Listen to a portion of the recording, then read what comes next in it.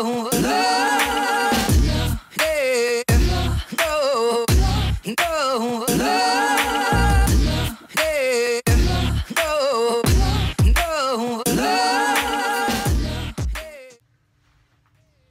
Nerve. Are you a watcher or a player? Are you a watcher or a player?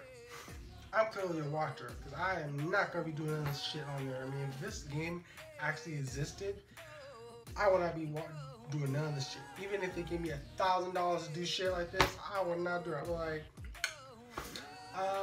so Nerve, starring Emma Robertson and not James Franco. I want to say James Franco, but it's not. It's his little baby brother, David Franco. They look just alike. Anyway, this movie is basically about crazy white kids basically doing stupid ass stunts on dare. It's basically Truth or Dare without the truth.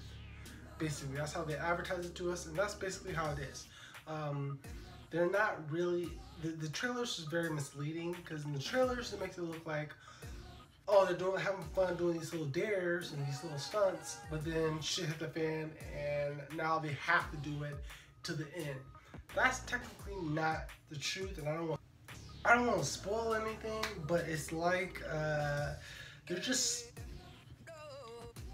the last 15 minutes of the movie is basically what you saw in the trailer. Like they're getting stuck in the game, they have to beat the game.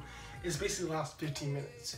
And the rest of leading up to it is basically them doing shit on their own. So that's basically the concept. And again, this is a very smart idea, and I easily see this being something like we do in 5 or even 15 years from now, or 5 or 10 years from now.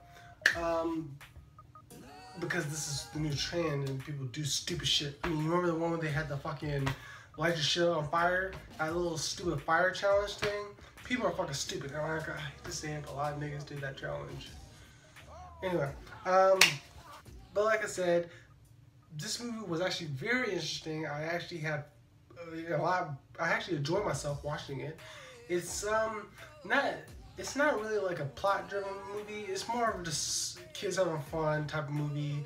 They're doing these crazy stunts or dares and stuff like that. It's basically like that. It's like having a good time with your friends if you had a choice to go to the movies and watch this movie.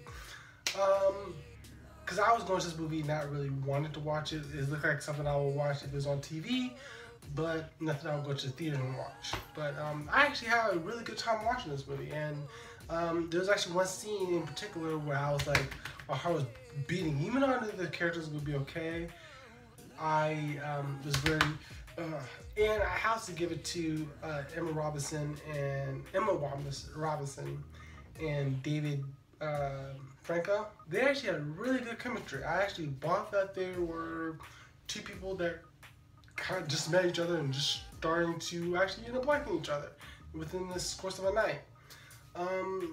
So like I said, this movie is very interesting. If you are bored, had nothing to do, you need to kill some time before you have to go some important meeting or some bullshit, or so you just want to get the fuck out of the house, I would recommend you watch this movie if you want to go in the theater. I'm going to go kind of big. I'm going to go about 3.8 out of 5. I really enjoyed this movie more than I thought I would. It's a movie I'll probably watch again if it's on TV. I'm not going to like buy the goddamn Blu-ray. But I would definitely give it a shot, if it's on TV.